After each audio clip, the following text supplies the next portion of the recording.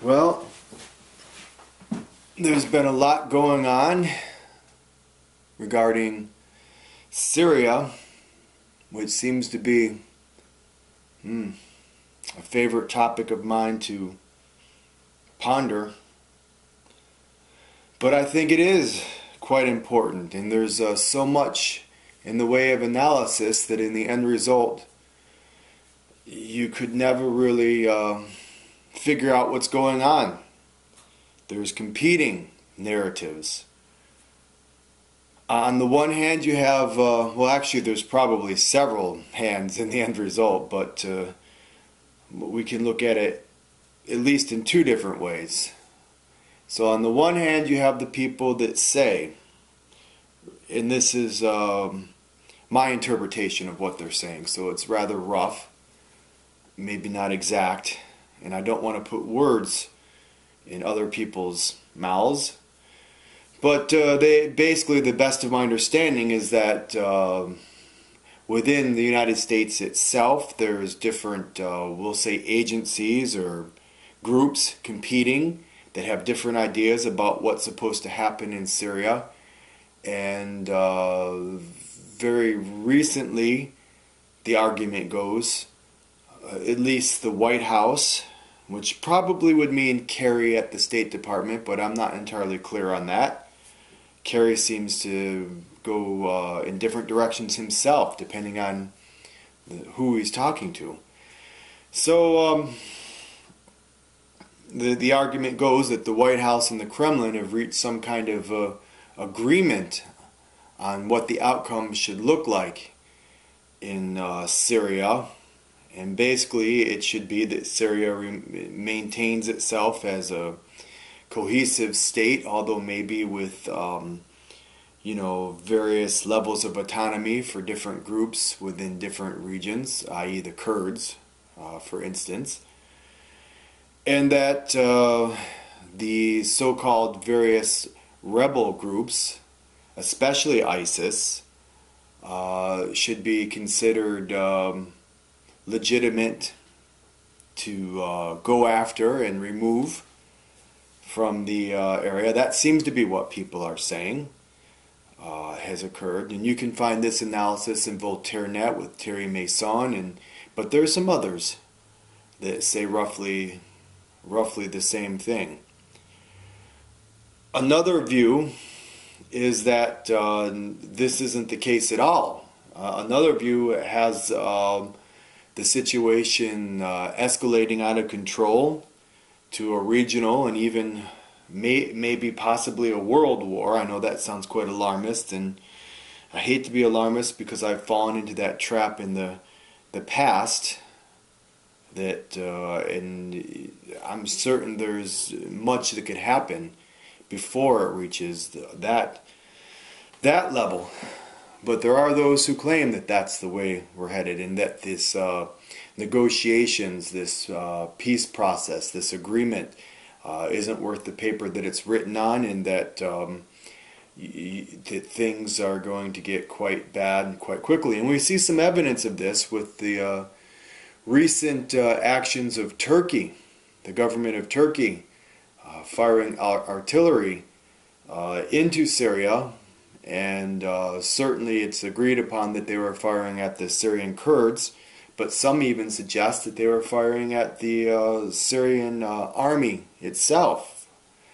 I think that it's pretty well known that Turkey and Saudi Arabia and maybe a few other countries haven't really accepted the idea that Assad might, at least temporarily or maybe even permanently, stay as a leader, head of the Syrian government. And I think they're doing everything to make it so he can't. Seems a long shot on their part. I don't know how the Russians are going to react. So far the Russians have been very reserved about this latest action. And I haven't even been able to find anything, oddly enough, on the official.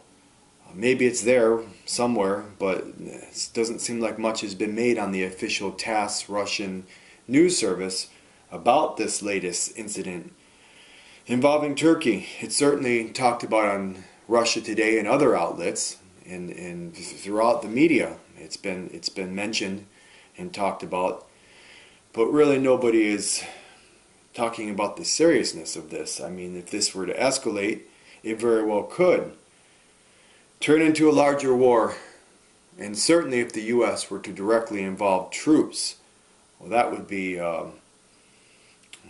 beyond the pale in some ways, and that would certainly lead to greater hostility and possibly even the next World War. Don't know which side is right about this, but I'm hoping the Thierry Masons and the rest who say that there really is an agreement in the works between Russia and the U.S. are right for the sake of everybody. I hope they're right. So we have competing narratives, basically, when it comes to Syria. Meanwhile, in the U.S., the campaign is ongoing, and the elections are still far enough off, but we can see that even though Bernie Sanders wins New Hampshire, he still doesn't get the most delegates because of how the system is rigged, I suppose. The situation with superdelegates and things. On the Republican side, we have Trump, who seems to be ahead, and I rather believe people who say that the idea was to run Hillary against Trump so Hillary could win, because she has such a negative, people have a negative view of Hillary generally in the U.S. Too many people. I mean, there are people who support her, a hardcore group, certainly, of what you would call, I guess, quote-unquote, liberals. But in general, she's not, she has a bad image in America.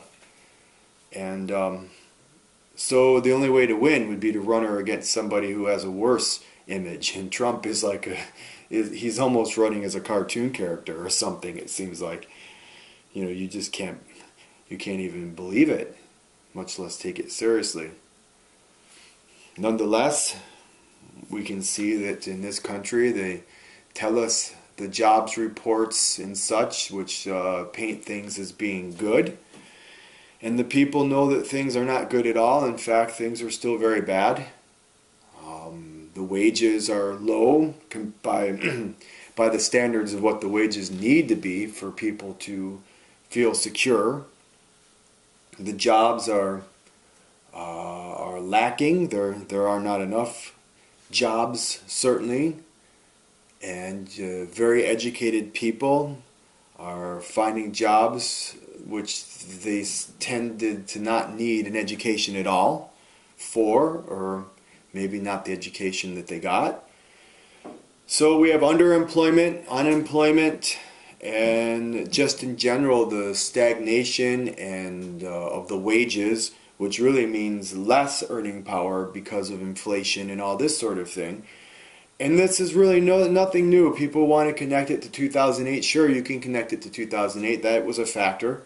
And, you know, what happened in the markets in 2008. But really, this is ongoing. This is 40 years of, I would say, class war, basically, with one class just now realizing, just now waking up to the fact.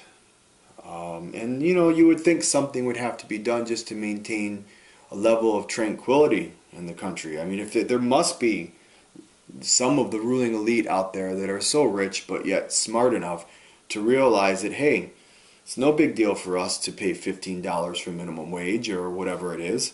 You know, these things are really not asking a lot in the overall scheme of things. I don't know, maybe I'm wrong. Maybe that is a big deal to them. But it seems to me like the way Roosevelt was successful is there were some capitalists who said, okay, it sounds good. It's not going to hurt us in the least. Whereas other capitalists were up in arms about what he was doing. And I think this time has come again for a realignment. Or, who knows? I suppose the reason I began making these kind of videos again is because we're at sort of a crossroads, domestically, economically, and as a world power. And And what will the future of the U.S. be? All right, I've spoken enough.